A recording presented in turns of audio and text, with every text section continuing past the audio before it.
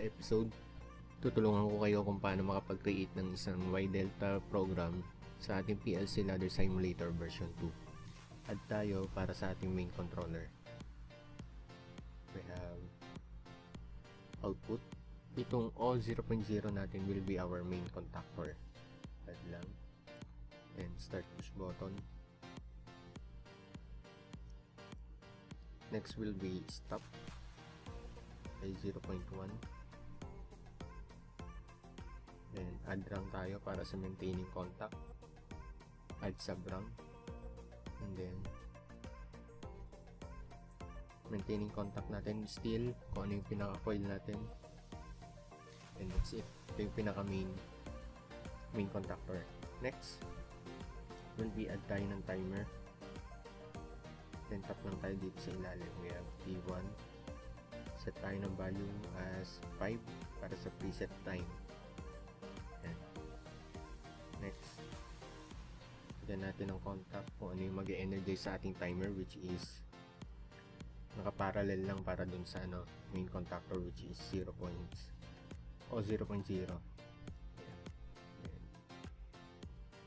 Next, control line tayo para sa Y contactor. Add tayo ng rung.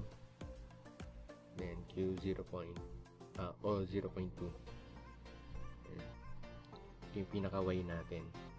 Then lagay tayo ng O0.0 dito as contact para bago siya gumana. Then next, lagay tayo normally close contact coming from the timer, which is T1. And then done bit lang ilalagay. Then add tayo. Next, para dun sa delta contactor, add rung and then tap lang tayo sa ilalim. Then Q0.1 para medyo dikit-dikit kapag nasa simulator tayo. Add. Then lang dito 0.0.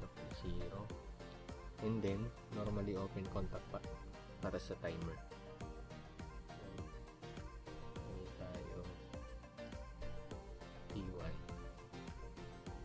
T1 and then gun bit.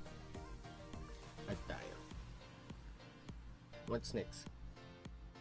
Kailangan natin na yung timer natin hindi nakababad yung niya once na gumana tong pinaka-program. So lagay tayo ng interlock or mag-add sub rung muna tayo dito sa may timer natin. Add sub rung, normally open, and then add tayo ng contact. Ilalatch natin yung delta. So Q.1. Good. Then kakaroon tayo ng interlock dito. O.1. Once na gumana yung delta, kailangan mag-open yung timer. Then what's next? Para makakompleto natin yung mga interlock, kabilaan yan yung Y tsaka delta natin, lagyan natin ng mga interlocks.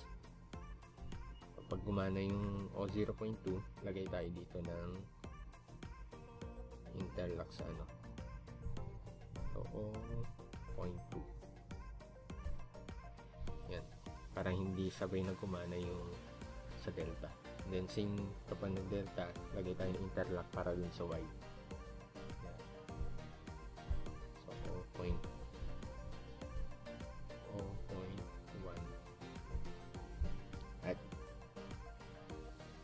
Yan guys, ito na yung pinaka WYE-DELTA program natin. Let's check muna sa simulator kung talagang gagana siya ng maayos.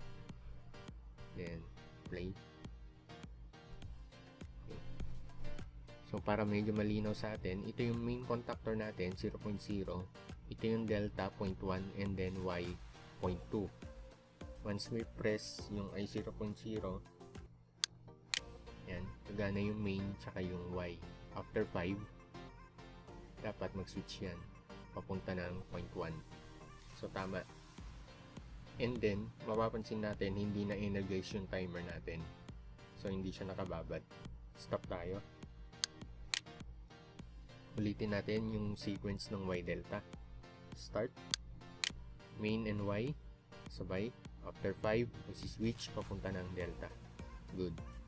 So ito yung pinaka WYE-DELTA natin in our PLC Ladder Simulator version 2. Thank you and goodbye.